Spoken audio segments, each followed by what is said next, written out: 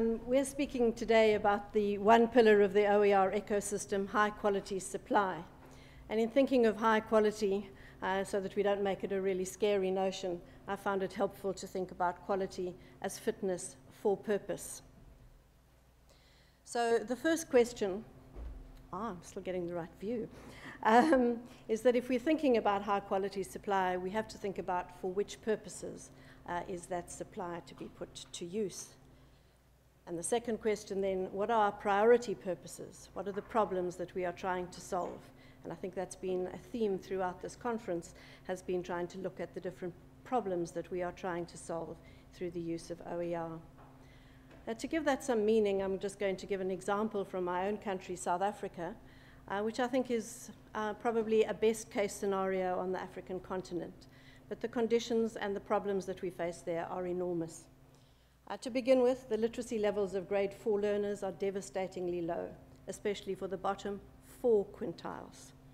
Okay, bottom 4 quintiles, the 80%ers. They do not have the skills to proceed to the next grade in school, 80% of our kids. Half the learners, not surprisingly, drop out before getting to K-12. Not surprisingly as well, around 3 million of our 48 million population, 18 to 24-year-olds, are they not in employment nor in education. They are on the streets. We have a recent green paper in post-schooling, which is on the way to a white paper to be government policy. In that, we've set some targets for 2030, 18 years from now.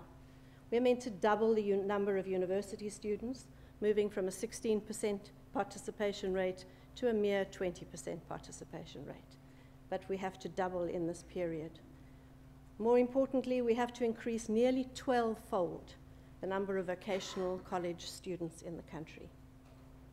But we already spend 6% of our GDP on education, so additional resources are unlikely, and we can't put up student fees because students are too poor to afford them. The demand for education is huge. The chances of getting a job go up exponentially with educational level. Let's just get a sense of that demand. I promised you some images. This is a scene from the beginning of the year in Johannesburg. It's outside a university. They, at the last minute, said that they had some free places at the university. This is 1 kilometer from where I work and where I live. People started to gather early in the morning, somewhere around 3 o'clock. By 8 o'clock, we were needing to protect ourselves against the sun. The crowd got restive. The crowd got a little disorderly, even more disorderly, and then finally tragedy struck. This was a mother who had come full of hope that morning to enroll her son at university, and she ended dead. It just gives you an idea of the kind of challenge that we have. Today, or yesterday, we had mentioned, I think it was from Ulrika, about our overall challenge, finding ways of providing better quality education to vastly more students with fewer resources. Obviously, OER can help in this, but let's not overstate it. OER do not constitute an educational experience. They are an important element of that experience. Our critical challenge in the background is to try and design a different way of organizing our education system, one which starts with the idea of creating a learning environment with the technologies we have available, not one that starts with the idea of bricks and mortar and fancy buildings like this one, teachers in front of classrooms, of semesters, of all the other constraints that we put on ourselves. Rather, we need to think imaginatively from the start. But OER can help. And there is a huge supply of OER out there. The question for us in the South is, are they fit for purpose? Are they contextually relevant? Can they be made contextually relevant? Are they in our areas of need? Are they meeting our problems?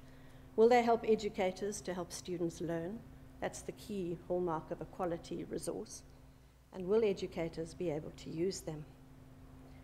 Now, in OER Africa, we have been trying to add to this supply in areas where we thought that there were gaps.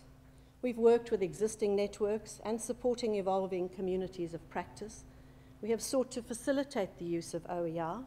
If something exists out there, for goodness sake, use it. But we've also attempted to add to the supply in 4 key domain areas: teacher education, health, agriculture, and the foundational skills for higher education.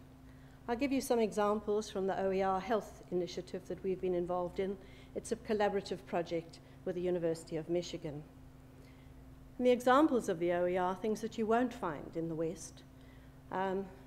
Here is a resource about the Buruli ulcer, something which you find largely in West Africa, and how to treat it.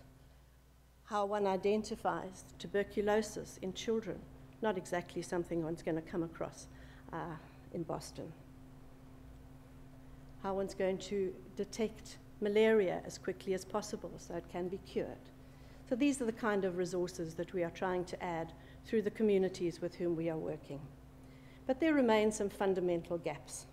And perhaps most important of these, and I think there's been an undercurrent of this theme in this conference, the literacies for students to make use of OER, from the very basics of learning to read, being able to read to learn, and then finally to be able to find, analyze, evaluate, synthesize, and apply new information. Those are some of the gaps. We don't find good resources to help us do all of these things. And importantly, another gap is assisting educators to develop the skills to play a different role, a role of navigator and facilitator, and not the role of a deliverer of instruction. This would have to include their own skills of educators to find, analyze, evaluate, synthesize, and apply new information, to be able to stitch together OER in creating a purpose of educational environment, what was earlier called a learning pathway. Let me just elaborate a bit on learning to read. In our continent, there increasingly are policies for instruction to be in the mother tongue for the early years. But are the resources there? We've recently been asked by our second richest province in South Africa, Gauteng, to do an evaluation of some literacy packs in the 11 official languages that we have in our country. The role of this literacy project was fairly simple. By the end of primary school, all learners can read and write fluently for purpose and for enjoyment. Not a hugely elaborate goal, but a really important one. The methodology that was applied, there was an expert review of each of the 17 learning resource packages. There were user reviews as well. What did we find? In half of the African language packages, the level of linguistic accuracy was very low. None of the African language packages had enough readers for a book per fortnight. In 2 cases, there were 3 books for a whole year for a beginning reader to read. In the majority of the African language packages, the readers were only useful for phonics practice. There was no narrative or book-like quality about them. Not sure why any kid would ever want to read them. So what are we proposing to do? Having drawn on examples like this from South Africa and other parts of Africa, we have a proposed intervention, a notion of an African storybook project. At the heart of this project, we'd have a website which would provide free full-color digital picture storybooks for new African readers, all released under a Creative Commons attribution license. We hope this library will be very special. Besides being free to all, it will facilitate reversioning, new book creation, easy uploading, and collaborative workspaces to form new literacy practices and communities. Thus, the website will be an open community, encouraging contributions from all who are willing to participate. And we have already discovered that there are many such projects across the continent of people creating books, but they have no way to distribute those, to share them, and to translate them. So we hope that this proposal will be a successful one. We have our tentacles out in various directions. So we hope that you can watch this space. Siyabonga, thank you.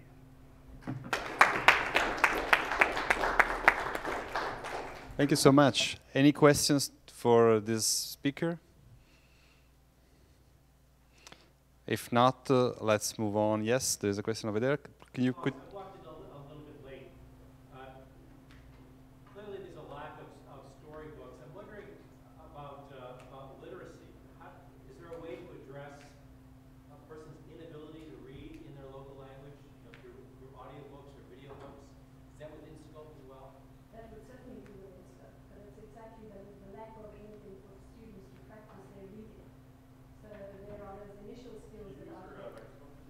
Please.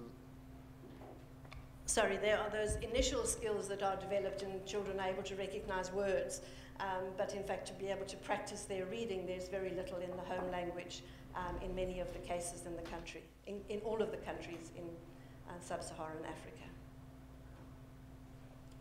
Okay, other questions?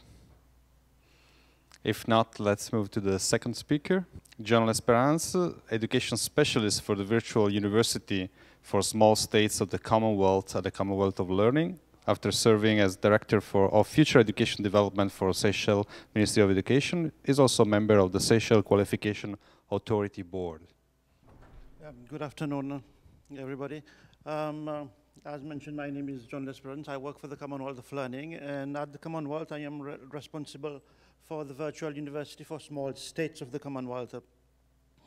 This afternoon, we're supposed to talk about quality and high quality, but before we go into that, probably many of you doesn't know what is the Virtual University for Small States of the Commonwealth, commonly known as the VUSSC or VUSC. Let us see what VUSC is or isn't.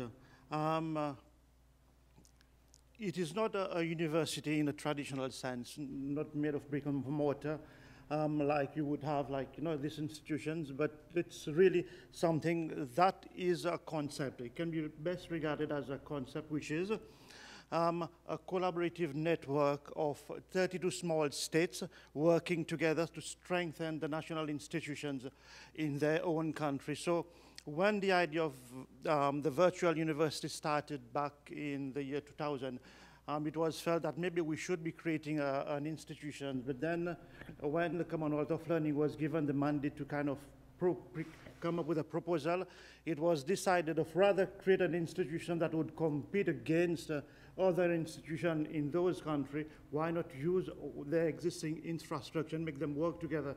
So as a whole, this is what it became. We use a lot of technology to collaborate and to develop content OER. We use the Creative Commons CC license. And we've created also a mechanism for accreditation. And this is done through what we developed and called a transnational qualifications framework, commonly known as the TQF, to support the sharing of open educational resources. These are the small states. As you can see, there are 32 small states all scattered around the world: Caribbean, Pacific, Europe, Indian Ocean, Asia, as well as Pacific. We have a unique model that we kind of developed and tweaked as we progressed. This is the cycle that we have for OER. Obviously, as you can see, it all starts with a need. The reason why I would say the Virtual University for Small States has been kind of successful in producing open educational resources and getting member states to use is because we have priorities.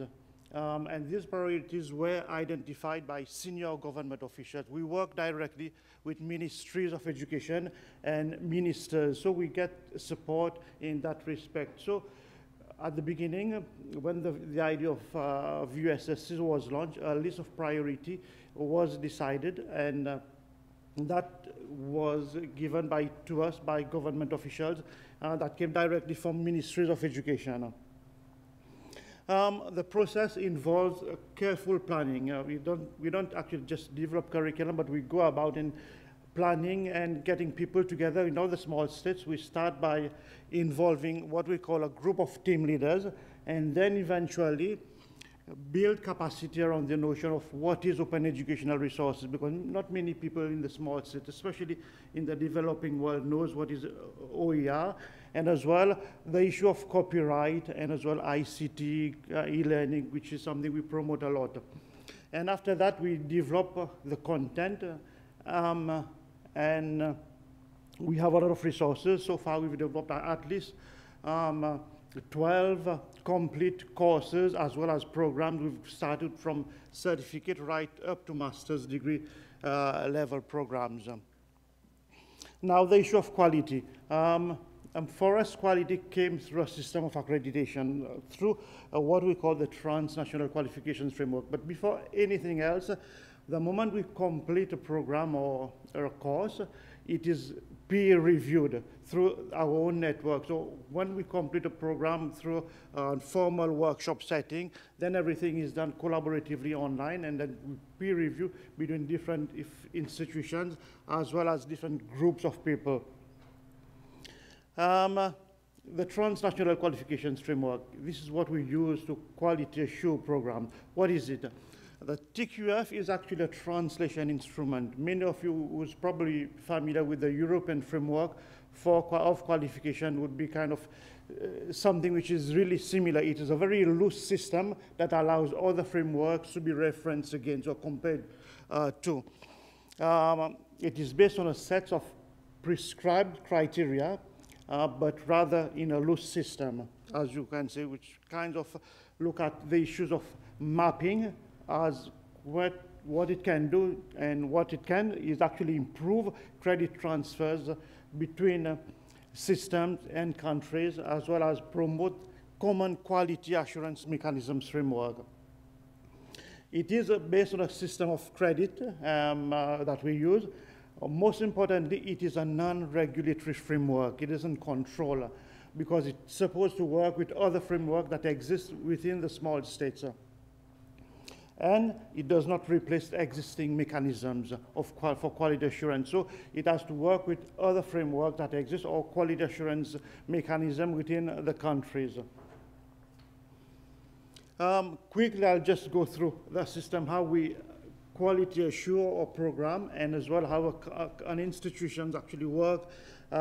We have a basket with eggs. These are supposed to be providers of learning. One provider offers a program. It goes through the national system for recognition. That is a non-formal system, a non-formal or non-recognized qualification. And then we have another institution that offers a formal national recognized system, but it goes through their national system. And that can be validated through their own quality assurance body, as well as qualifications body. Then another example is actually another institutions are offering a different program that goes through the national system, as well as a regional body that if one exists in that particular region. And then that can be actually recognized nationally as well as regionally. And now we have what we call one that is designed through the virtual university for small states system. Now, this starts with an identification from ministers or senior officials. It goes through a conduit that we use to kind of determine what sort of programs and tools to be used. Then the program, once completed, must be first recognized by in the country where it originates. And as well, if there is a national or regional body, it has to be also accredited through that body as well. Now, the moment this happens, this is where the transnational qualifications kicks in. The program will then be put on the portal where it is recognized through the TQF. But before doing that, it goes through a system whereby we have a special committee that looks at quality assurance. They will say that whether this is fit to be then registered on the transnational qualifications framework, because once it happens, the whole thing becomes internationally recognized, because the framework that we use has been actually referenced against the European framework of qualifications. In terms of standard now, each program must have a list of standards before it can actually be accredited by any institution. So this is a typical example of the kind of standard that we use, and then that's just part of the standard, but then it has all the criteria, range statement, etc. Once everything is finished, completed, we then share all the materials freely online on the website, both on the Commonwealth website as well as VERSC website. And then we also provide a list of accredited institutions and institutions offering all the courses that is developed through the Virtual University for Small State of the Commonwealth. So this is in a nutshell what is the Virtual University for Small State of the Commonwealth and the system we use to quality assure our program. Thank you.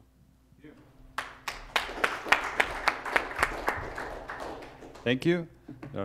Any questions for our speaker? Yes? John, can you give a sort of specific example of a course that was developed in one part of the world that was then adopted in another, having gone through this process? We've actually developed several courses. This one is good.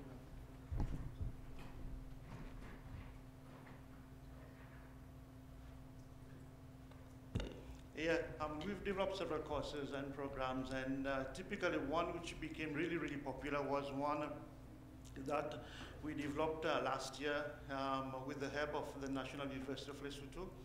We developed a full degree in business and entrepreneurship, and that program is now being offered by the National University of Lesotho as well as Bukodol in Botswana. So some countries have decided to actually recontextualize the program because there are differences, because we just spoke about standards. Standards differ from country to country, so they have to kind of tweak it slightly to reflect the situation on the ground.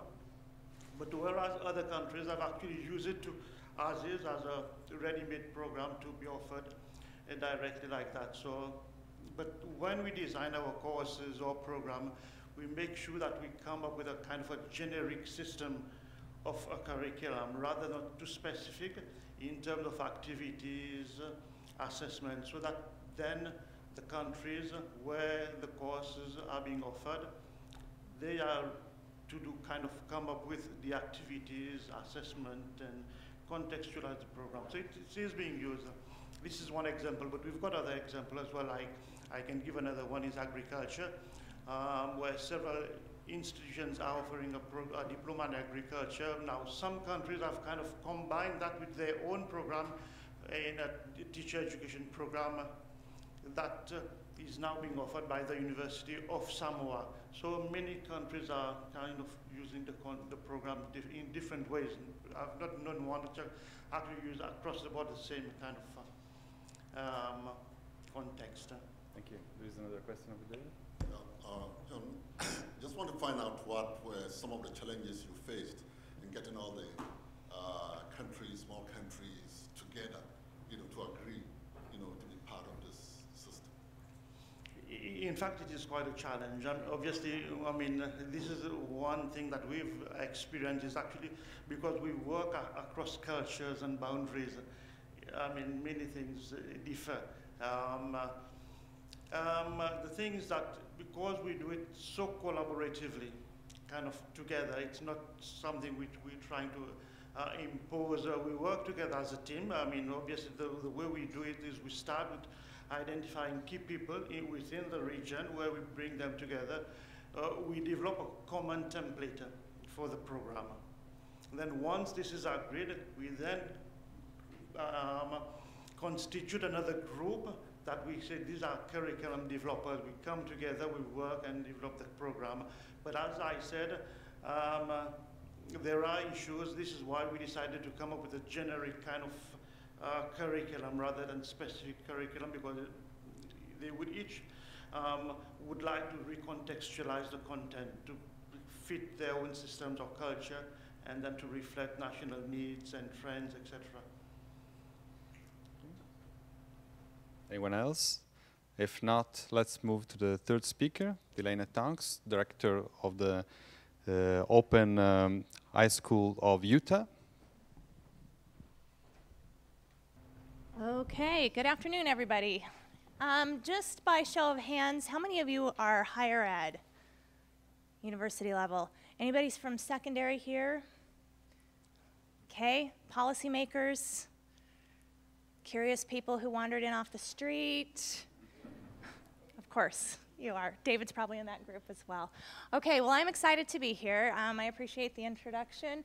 As he mentioned, I'm the director of the Open High School of Utah. And just to give you a little context, the Open High School of Utah was founded actually by Dr. David Wiley. We opened our doors in 2009, serving 125 ninth graders. We've since grown to roughly 400 students, and we serve grades 9 through 12. We are a public, charter, online high school. Lots of qualifiers for what we are and what we do. The reason why we're named the Open High School of Utah, anybody want to venture a guess as to why? We're at an Open Ed conference. Giving you a hint. Build your curriculum around open education resources. Bingo. We build our curriculum from open educational resources, and I'm going to walk you through what that looks like. But we get lots of questions as to, well, why are you named the Open High School of Utah? Does that mean anybody can go there? Well, yes, but that's because we're a public charter school and we're on a lottery system. That's not why it's named the Open High School of Utah, and we go through this big long explanation. So just want to make sure we're clear on that. So our mission at Open High School is to facilitate lifelong success by meeting the needs of the 21st century learner through individualized, student-centered instruction, innovative technology, service learning, and personal responsibility. So that's all good. A lot of educational, edubabble buzzwords in there, right? But the thing that sets us apart is our commitment to use and share our curriculum that we've developed as an open educational resource. And so here's the cupcake model, as we like to call it at the Open High School of Utah. Obviously, open educational resources are cost-effective, they're flexible, they're adaptive, and they evolve. There are 3 components that we look at the Open High School of Utah that are the key components of our cupcake model. We have our base, we have our frosting, and we have the cherry on top. The colors are reversed. Work with me here. So we start with our state standards as the common core. And what this looks like is that the teachers, when we hire them, we put out our call for resumes, and I might get 300 back per position in this economy. And so they all want to come and they want to teach at the Open High School of Utah. But in order to do that, we're looking for a very specific skill set. Good bricks and mortars teachers don't necessarily translate to rock star online teachers, and vice versa. And so we audition our teachers, we give them some state standards, we give them some of the tech tools that we use, and we say, you have a week, go build us a lesson, let's see what you can do. We look at how long it takes them, we look at how well they put the material together. If they come back with a worksheet slapped onto a computer screen, guess what? That bores kids in person and virtually. It's the same thing. So we want to see that they can create engaging curriculum, not just text with a picture to make it pretty. You want to guess how many people out of the 300 actually do that process? 3, you're a little low. 32, about 30. We can get about 10% return on that. He cheated. You know what? I gave him the answers ahead of time in case nobody else participated, so I'll just be honest here.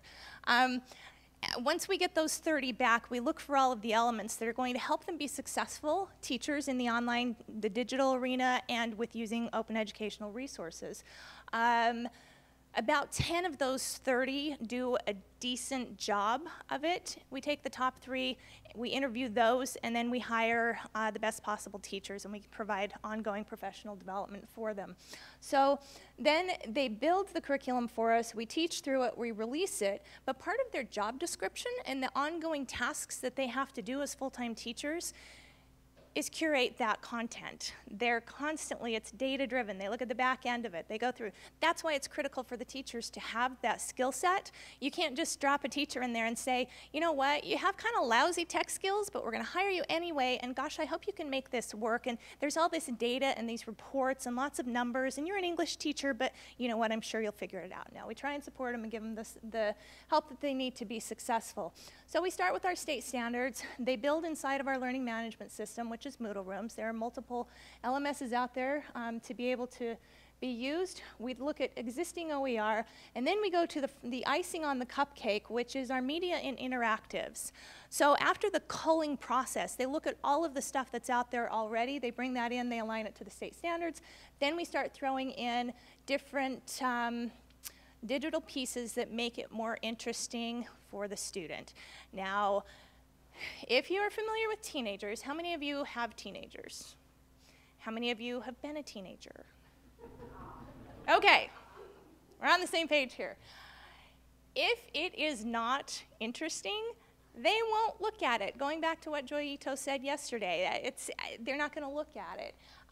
We don't have problems getting the kids who open up the laptops to engage. Our struggles come from getting the kids to open up the laptops. So we like to say you can lead a kid to a laptop, but you can't make them learn. And that is extremely true. We provide a laptop for the students, but we can't make them learn. So we try to incentivize them with media and interactives. Next, we add our collaborative Web 2.0 tools. We like our students to work with each other. They're collaborating with the teachers. They're doing group projects. We look for cloud-based collaborative materials. And then the cherry on top of our cupcake model is our faculty. I explained the process by which we hire them, and then we give support to them throughout the year. They collaborate as well. If they find something that works, they share that in our teacher commons, so it's very transparent, and every teacher does not have to go through the same process to figure out what works. So here are some of the things that we use. We have a CK12 as one of our staple items, Brightstorm, Khan Academy. And the process that they go through, we put it into our LMS, it's got to stay organized. And we ran into some struggles, just so you know, our first year, we did everything wrong. So we know really well how not to do things, but that in going through that process, we basically dismantled the plane mid-flight and reassembled it and kept it from crashing, which was a feat in and of itself. So what we figured out is that if we can build it inside the LMS, it helps to be able to organize it. We had to work with our teachers to not be afraid to make it their own. Teachers are historically self-deprecating, right? They don't want any credit, they don't want any attention. Just let me go in my classroom, shut my door, and do my thing. Well, you can't do that in an online arena because everybody can see what you're doing, your students are doing it, and then the thought of releasing it for the public to see, that was frightening to our teachers. So we had to work with them to get past the perfection syndrome. It doesn't have to be perfect to release it. Think about when you're building. You go out and you find something, it's good enough. You use that, you work with it, you make it so that it fits your students' needs, and there you go. So something is better than nothing, and close enough is good enough is kind of what we came up with. So we like to personalize it. John Bergman yesterday mentioned that the kids want the teacher's voice. They want the teacher's face, and I second that, I echo that. It's absolutely true. We can have Brightstorm videos, we can put Khan Academy, we can put Harvard University professors in there. Those are all great as long as they're in conjunction with some personalization from the teacher. So at the beginning of each week, our teachers do an overview. Here's what's gonna happen for the week. We're going to learn this, we're going to go over here, make sure that you take a look at these 3 videos from Brightstorm, they're really awesome. So they connect with the students on a personal level, and it adds a nice layer of connection to the computation and the computing that they're doing as they do their schoolwork. The other thing that we figured, paralinguistic cues. Can't see those when you're an online teacher. Can't see the confused looks, the boredom, the solitaire playing, that kind of stuff. You don't have a good finger on the pulse of how that works. So we use data on the back end to determine those types of things, and we also have figured out that if the instructions are not granularly clear, they're not going to get it. And by granularly clear, what I mean is click here, step 1, step 2, and so you'll see that's a lot of instructions. It has to be that way, or they get lost and they don't ever come back. One of the other lessons that we learned when we first started using resources to build our curriculum, our teachers spend a lot of time finding. And they wanted to use everything they found because, dang it, they put a lot of time into it. And so this is what our courses looked like at the beginning. Every single thing that they had gone out and found, they shoved it into their course. Well, what we discovered is that that's not necessary. Finding the best resource is actually more important than finding a bunch of resources. It's the quality, not the quantity, that matters. And that is the conclusion of my presentation. I issue the invitation to all of you as well, Dare to Share. I'm so glad that we've been able to use a lot of the stuff that you guys have produced and woven it into our existing curriculum, and thank you very much. Thank you. Questions for our speaker? Yes? How often do you find your instructors will identify a resource, open or not, that they really like but doesn't quite fit with what they need, and so they just create their own version of it? Does that happen a lot? Yes, because it becomes more time intensive to pick up each thing that's out there and look at it and determine it. So they're just like, you know what, I'll make my own stuff. It happens more in English and science, about 20% of the time. Or I'm sorry, English and social studies. Math and science, it's pretty concrete. They either like it or they don't. And so there's a lot more teacher-created material in our English and social studies courses. Yes. Yes, thank you for the very interesting presentation. You said that, interesting presentation, that you continue to support your teachers. Do you have any resources, a pool of resources which you use to build the capacity of your teachers as they go? And if you have, is it also available as OER? The reason why I'm asking is that we are working in the same area, and I think one of the biggest challenges is really to find suitable teachers to do the online and support the learners through that. But it means it's finding a whole new person to develop a whole new toolbox, if you like, of resources to build the capacity of those teachers as they go. So if you have such pools of resources, Sure. I would be happy to know where to find it. Thank you. So a couple of things, great question. I explained our hiring process. So we try and hire teachers that are a good match, that are going to be successful in the first place. Obviously that's optimal, right? It would be a lot harder to walk into a school and say, hey, guess what, everybody, we're gonna do digital, we're gonna do online, it's gonna be awesome, here's how that works. So what we have designed, we have a very robust and rigorous evaluation process where we evaluate our teachers 3 times a year with an administrator or curriculum director, and then they do an artifact at the end of the year, a portfolio. It's actually in Slide Rocket, and we take the standards for the state. There are 5 different sections, and then we take some of the stuff that we want them to do as teachers for the school, the faculty expectations, and they put together a Slide Rocket presentation which they narrate, and then they show documentation as it goes through. They're actually very fascinating to watch and way better than having to go through links or even sit down with them in person. And then we can share those among the faculty, and what happens is, again, it's that level of transparency where they say, oh, I didn't know that you were using Camtasia this way, or I didn't know that you were using Google Docs to do this, that's great. And so the rising tide lifts all boats principle is kind of applying with our teachers. I'm happy to share any of that with you if you'd be interested. I was wondering if you've done any experiments with student-created resources. That, not probably in the way that you're thinking of, but that is something that we're moving toward. We are doing some student publications with the Virtual Inkblot is the name of our literary magazine that we're doing this year, and we're moving into that realm. We had to stabilize our faculty first to have that stable foundation, and then we're branching out into having some student publication stuff. Are we good? Yeah. Oh, sorry, Joe. Let's go first. 2 questions. Could you say a word about who your students are? And I take it, I mean, the numbers are terribly small compared to other open schools around the world. That's because you're still in the startup phase, presumably. Yes, we're actually capped by the state as a public charter school, so our cap is 1,500, but it's a rollout. We ramp up couple hundred students each year. And then our student population, that's a great question. It's one of my favorite questions to answer. They come from all walks of life. We have homeschool students who their parents wake up in 9th grade and the thought of trying to teach them chemistry and French and English 9 and all of the other things scares them, and they say, we're going to send you to high school. David's son is actually at our school kind of in those similar circumstances.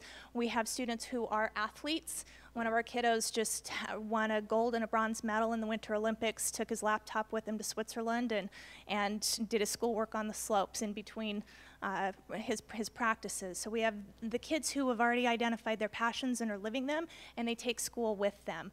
We have quite a large population of students who their needs just weren't being met in a traditional bricks and mortar setting, whether they were bullied or maybe they have ADD or Asperger's or autism or some sort of disability that would make them be a little more judged by their peers. And the computer's a great equalizer for them. They're judged on what they put for their words and their work and their effort instead of what they look like or how they behave. And then we have our advanced learners who, you know what, maybe they only need 20 minutes and we're giving every single student the one size fits all 50 minutes per class. If you can do it in 20, fantastic. We also have the opposite end that may need 75. That's okay too. Just a quick one. You mentioned that your teachers had difficulties initially identifying the right resources to use and so on. How did you give them any guidelines as to how to now, assess the store of resources and which ones to take and so on? Any guidelines? Yes, we actually have a full-time curriculum director, and that's her job to train the teachers, and we have kind of a manual that they go through. A lot of it is this process that I just described, that, here's your list of staple places that have resources. Typically the teachers find a couple that they really like that are their go-to places. They try those first. If they can't find something, then they'll try maybe their second tier, and then they get frustrated and give up and build it themselves.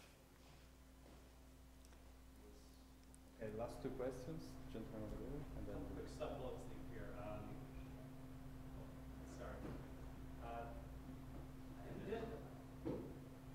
Have you done any comparisons between students going through your program and schools going through standard public education that we might be able to use in other states?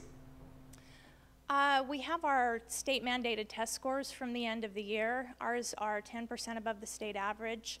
That's one of the comparisons that we have between the public schools across the state. This last year, our school ranked 6th in the state for our science CRT scores. So we have that as a standard comparison. We don't have any other data that correlates well. Okay. It's worth adding, though, that 10% above average in this case is almost 2/3 of the standard deviation. Just to give you another way to think about 10%. Okay. And when you said you're cataloging content against the core standards, which a lot of states use, can we get access to some of that cataloging so we might be able to use some of that? All of our YouTube. Yes, all of our stuff is available. It's ocw.openhighschool.org. We teach through it first for a year before it's released, and so our stuff that's aligned to Common Core won't be released until a year from September. But all of our stuff that we have already taught through is available at ocw.openhighschool.org. I guess two questions. One is there a librarian, and what's the role? And two, what about literary works? How do you deal with that? Our curriculum director is kind of our curator, and she takes care of, she strips out the Swiss cheese stuff that was spoken of earlier today, anything that's fair use before it's released publicly. And so there is a little bit of stripping that goes on before we can send our courses out publicly, but we do try and stay within the CC licensed materials as much as possible. Sometimes there just isn't stuff that we can use, and so then we supplement with fair use. Thank you again. Thank you. Our last speaker, David Wiley, Professor of Instructional Psychology and Technology at Brigham Young University, where he also leads the Access to Knowledge Initiative. Okay, I don't have slides. I just want to make a couple of high-level, kind of field-level comments about issues of quality and high-quality supply, and maybe use some examples from the web to illustrate a couple of points. The first point I'd like to make is that quality is not a property of a resource. Some of you have heard me say this before, so I apologize, but I think several of you haven't heard me say this before. Quality is not a property of a resource. Okay, so if I have an open educational resource, it could be very accurate, but if it's in a language that's not appropriate for me, then even though you might consider it high quality, I would not consider it high quality. If I'm reading at an elementary school level and you've got a great resource about the history of the local geography and interesting things that have happened there, but it's written at a college level and I read it at an elementary school level, then that's not a high quality resource for me. So that issues of quality are never only issues of the resource. Quality is a function of a combination of a resource and a user. So there's no resource you can create that's universally high quality. For a number of years in OER, we've strived and we've struggled and we've tried to create this high quality supply that'll be great that everyone can just pick up and use because it is high quality. It's not possible to create a universally high quality resource. And I don't know if we forget that or if it's just really inconvenient, so we ignore it and don't want to think about it. But it's something that this idea that we could drive one resource, we could make it better and better and better and better until finally it achieved this high quality status that it could be useful to everyone. It's just not true. I mean, we heard that a little bit in the way these courses are adopted. You talked about, or adapted rather. DeLaina talked about how they try to revise their own. But those revisions run down a very particular path. And this is a place where open educational resources are very different from open source software. So if open source software is kind of something that you knew before that you use as a metaphor to think about OER, this is a place where OER is very different, right? Because in the case of open source software, you take a project and you put it on a SourceForge or a GitHub or someplace like that. And the idea is that people are going to contribute to it and make it better over time. And the worst possible thing that can happen to an open source project, GitHub is mitigating this a little bit, but historically the worst thing that could happen to an open source project is for that project to be forked, right? So someone to take the project, take it over here, start making changes to it and not contribute those changes back to the core project. There's a lot of work going on making it faster, optimizing it, adding new features that aren't making it back into the core version of the software. So forking is sort of a nuclear option in the case of software. But if you think about open educational resources, actually forking is exactly the behavior that we would want to see. Because the changes that I would make to make this piece of material speak really directly and clearly to my students would break that material for your students, possibly. As I use examples about Mount Timpanogos out behind the house and these kinds of rocks and whatever, well, maybe you don't have mountains behind your school, and maybe those kinds of rocks don't even exist where you are. And so the idea that we're all going to take these, we're going to improve these resources and roll up all of our changes into one super improved version would be like some kind of edit war in Wikipedia, where you'd be writing over top of it over and over and changing it back. Educational materials don't accrue improvements in quality in the same way that software does, because quality is a combination of the resource and a user or a group of users. Improvements in quality are only meaningful in the context of that group of users. So we can't push them back up to the world and expect that to happen. I want to show a couple of quick examples here. If I can keep that from rolling away. Let's see here. There's a programming language called Ruby. I don't know if any of you are familiar with. It doesn't matter if you're familiar with the language or not. But this is a tutorial about Ruby that looks like every other beginning computer tutorial that you've ever seen. Factually accurate. Okay? Factually accurate, but not very engaging. Why is it not very engaging? Well, it's trying to reach the broadest audience it possibly can. So there's not a lot of personality. There's not a lot of local flavor. It's very kind of dry and neutral, trying not to offend or put anyone off and trying to be as broadly applicable as it can. Now, contrast this with another tutorial called Wise Poignant Guide to Ruby. This is the cover of the book You know, here's an example of a chapter from the book.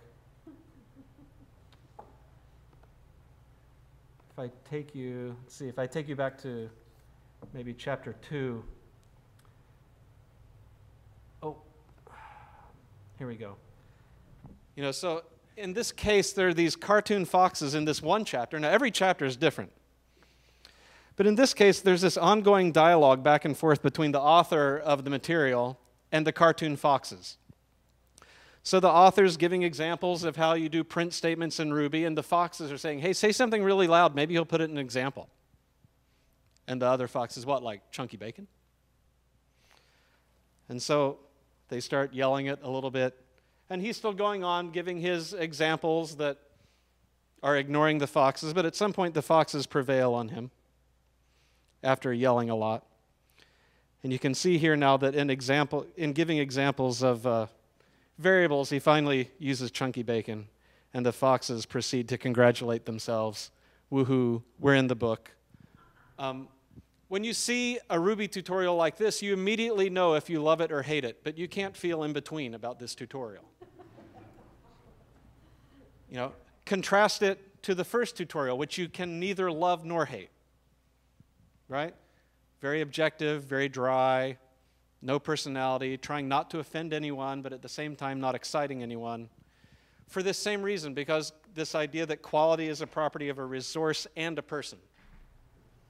So I think one of the things that's great about OER is it provides us these opportunities to take basic OER, maybe like that first tutorial, and turn them into things with personality and voice that will speak to some people, even though they won't speak to others. They don't have to speak to everyone. They need to speak to your students and promote learning in your context. And then other people can be inspired by them to make other changes for their local context. One, slightly less crazy one.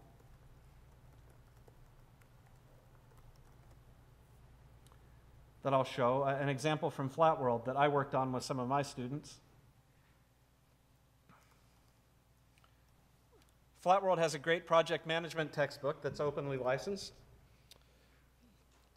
that we could jump in here and read and look at the table of contents for, and here are the contents over here about introduction to project management, how to profile projects, about how complex they're going to be.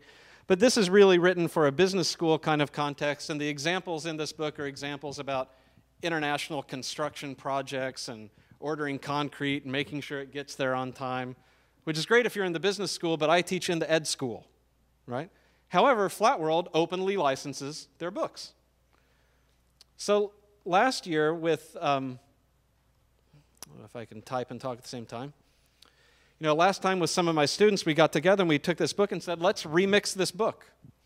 And let's take this book, which is a great book for someone else, but it's not high quality for us, and let's make it into a high quality book for us. So you can see our attribution here at the top. Project Management for Instructional Designers is an adaptation of this book, generously published under an open license by Flat World, etc.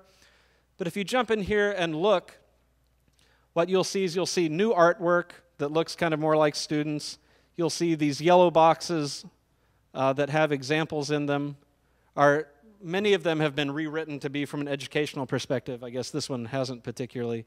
But you also see that we've added these interactive mastery checks at the bottom. So we went through this resource and we took it apart and said, it was high quality for the group it was originally intended for. We can make it high quality for us, but we can do that without breaking theirs, right? So we don't go onto Flat World's site and try to edit their book out from under them.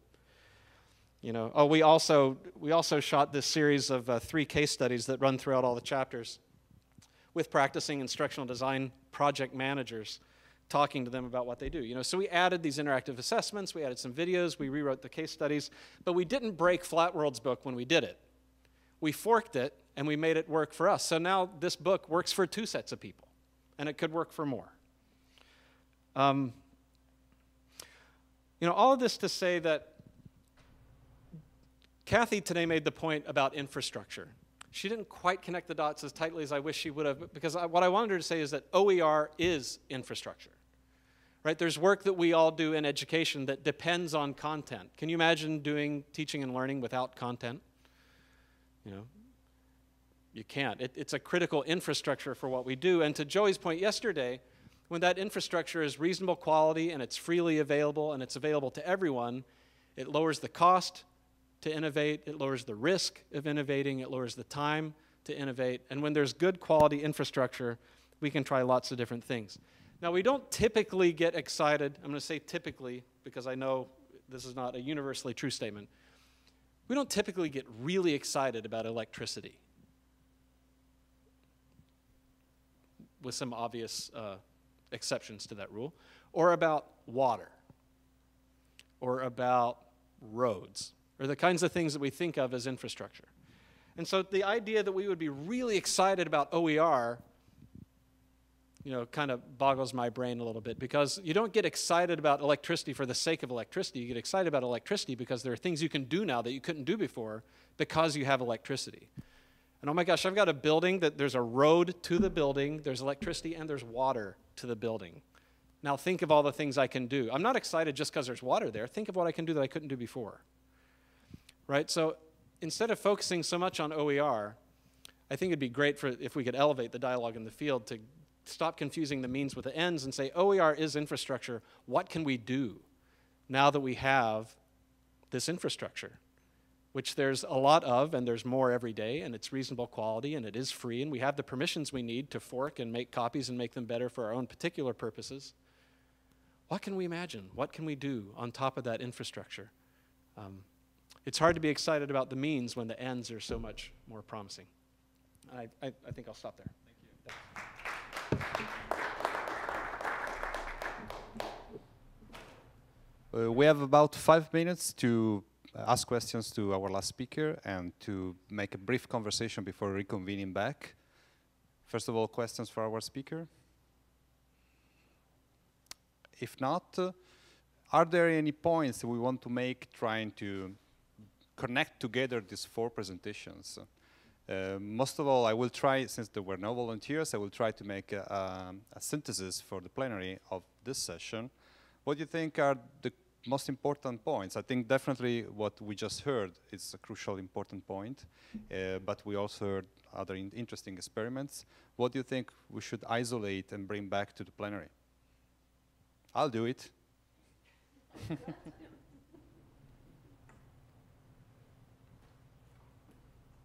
Of course, keeping in mind that we want to hear about quality.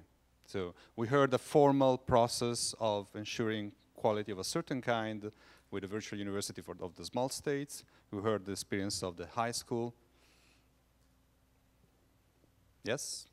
I think overall we saw some pretty diverse examples of where they're making OER, bringing it to life and making it work in really different places. And that's one of the advantages of the resource and able to make it work across very different kind of student body populations and different cultures. Right, so we heard South Africa and the importance of localizing certain resources, which is directly connected to what we heard from David Wiley, and it's connected with the experience of the heterogeneous kinds of states in the virtual university. Other points? Yes? I think a key issue is the utility of the materials are more important than qualities that it has, because it's utility for a population or a purpose. And then we often confuse those aspects of other people's judgment. The other issue is around the importance of how do I find what's useful to me based on trusting the work of other people. And a lot of our quality assurance processes are designed to help me make a quick, efficient judgment of whether this will work for me. And I think the presenter before us, that collaboration is essential to build the trust among a community of people, so I can spend a little less time figuring out if it'll work for me. Right, if I can decline what translate in another way what you just said, with the example of the Ruby tutorial, let's say that I don't know much about Ruby, but I'm interested in making it more something very engaging for a specific community. I could start with a boring tutorial, but I have to trust it unless I'm a Ruby specialist myself. You wanted to? I think at different presentations also identified how difficult or that it's not a trivial task to utilize OER for your own purposes. So it's often requiring quite a lot of skill as instructional designers, to use the jargon, in order to do that. And I think, yeah, it's an important lesson. Yes? I think I also get a sense that in using OER, one has to, as the biblical saying goes, you don't put new wine in an old wineskin because it will burst. But then if you prepare the ground, as we heard from the virtual university presentation, you know, you prepare the ground for acceptance of this, of a new way of doing things.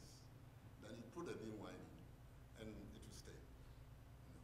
So, you know, that's the sense I'm getting from David also.